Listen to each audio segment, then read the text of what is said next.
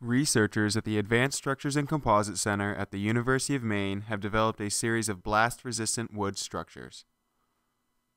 These coated lumber systems have the potential for widespread applications, including military force protection, protecting government buildings for homeland security, reinforced structures for correctional facilities and institutional buildings, improved earthquake, hurricane, and tornado resistance in residential and commercial construction.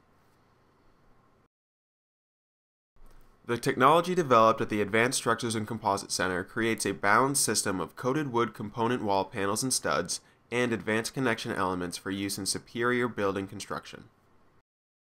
Conventional building panels and studs are coated to optimize bending strength and energy absorbing capacity, significantly improving their ability to withstand a blast.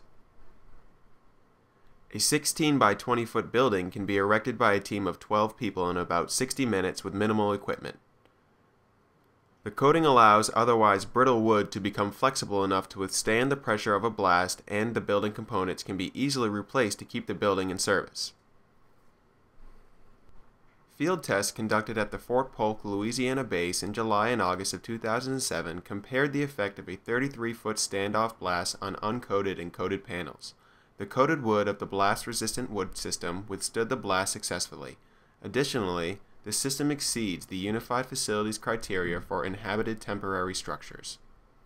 The Advanced Structures and Composites Center conducted a test comparing the effects of UFC-level blasts on conventional buildings and coated wood structures.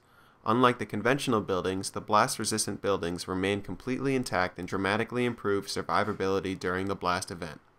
The buildings were subjected to multiple mortar and air blasts during the testing. Data obtained during these tests will allow for better computational models of the blast-resistant wood structures.